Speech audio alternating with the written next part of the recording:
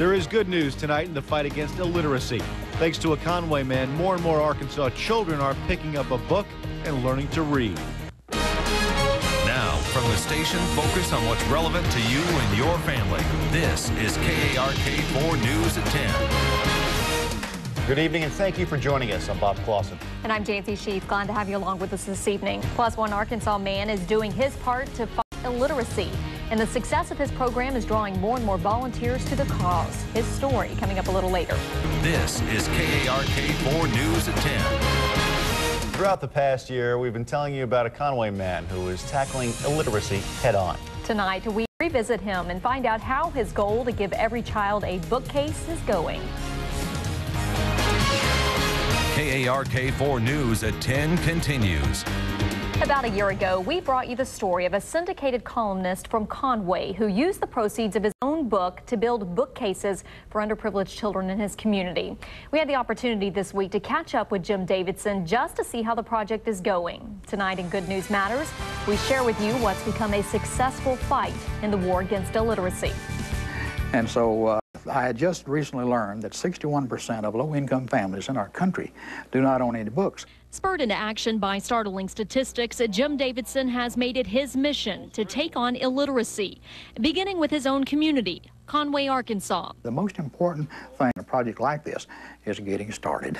With an idea in mind and the help of the mayor, police chief, and a gamut of willing friends, thus evolved the Bookcase for Every Child program. First thing we did was to have a book drive, and we got in 3 months' time over 6,000 books. Volunteers then set out to build oak bookcases. We're getting better. In about a week's time, we can build about 13 to a day.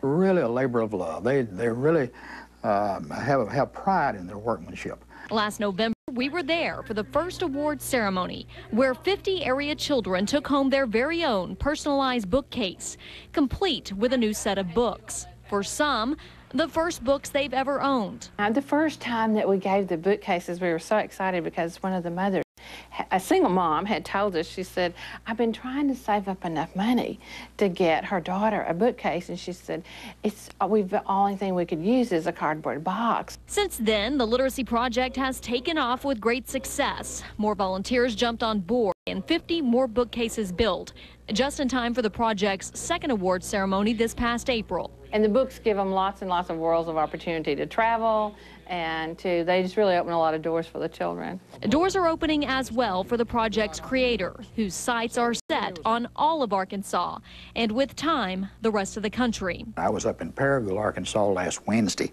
spoke to the Rotary Club, and there's a good chance that they're going to do a bookcase project. Down in Monticello, where you go, where I went to school in my college days, they're interested in doing a bookcase project. In hopes of spreading the word about his mission, Jim has also launched a website promoting the campaign with specific instructions on how you too can join in the fight by starting a bookcase for every child in your community.